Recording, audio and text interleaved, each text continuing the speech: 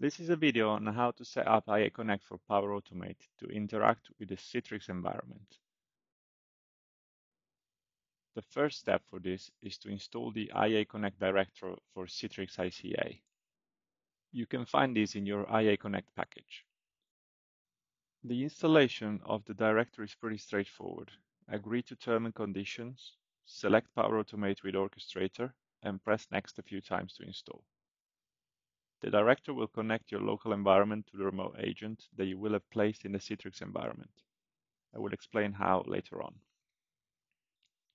For the purpose of this video, we are assuming you have already installed the local agent and the orchestrator in your environment. For this scenario, we will use Citrix Workspace to connect to our Citrix environment and remote agent. IA Connect supports all connection methods, such as using the Citrix Storefront web portal or using Citrix Desktop. If you use Workspace, you should publish the agent.exe file in the Citrix server.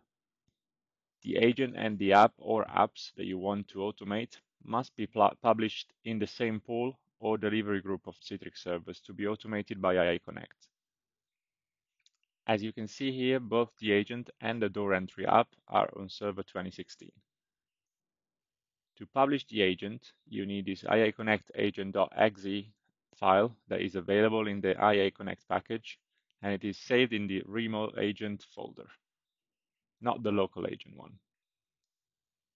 Your Citrix team can simply place this file in a file share and publish it for you to use. No need for installations. As you can see on the top left, we are currently using the local agent in our VM. And to prove that, we can check the inspector web page to see which sessions we are attached to, proving that it is a local one. Now, for the purpose of this video, I have built a quick flow here that launches Citrix Workspace, clicks a few buttons and icons to find the agent on server 2016, opens it, and attaches to it. On the top left, the remote agent window from the Citrix session will appear at the end of the flow. We can see the flow running now, actioning what I've just mentioned.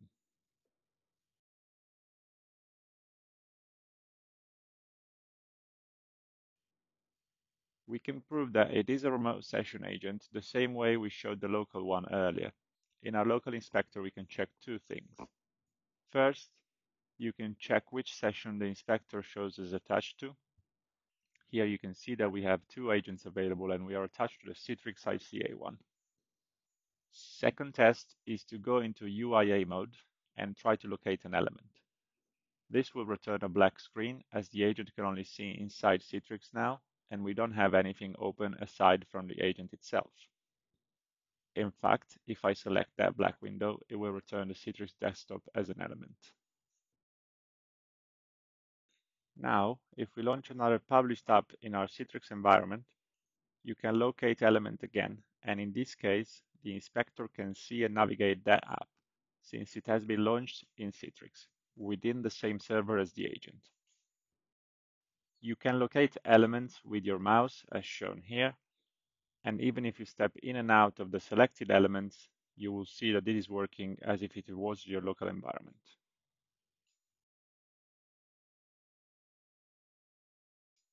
If you want to then go back to your local agent, you can simply reattach to it and paste this action into your Power Automate flow.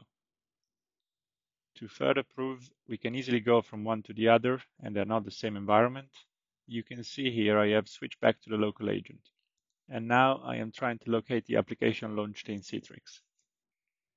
I cannot find it with the mouse inspection. I can see it as a desktop element in the UIA search, but I cannot interact with it or go deeper into its elements, as it is hosted in a different environment. Everything else works as normal in the local agent, such as this web page. I can step in and see other parts of it easily.